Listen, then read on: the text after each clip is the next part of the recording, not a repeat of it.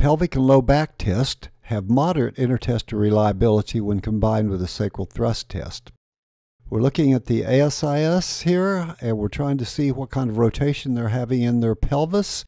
We're checking for iliosacral rotation, range of motion, restrictions.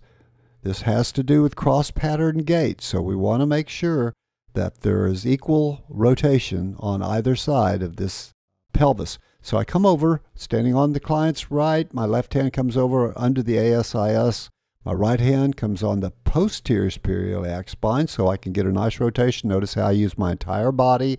I just lean back and pull up that left ASIS to check how much left rotation he has there. Make note of that in your mind, and then come and see if the right has as much range of motion. So here I go. Now I'm going the other way. He does not have as much rotation into right rotation there, so I would make note of that in my assessment sheet. Next, we're going to look at the PLET test, the passive lumbar hip extension test. This tests for facet joint arthrosis in the low back.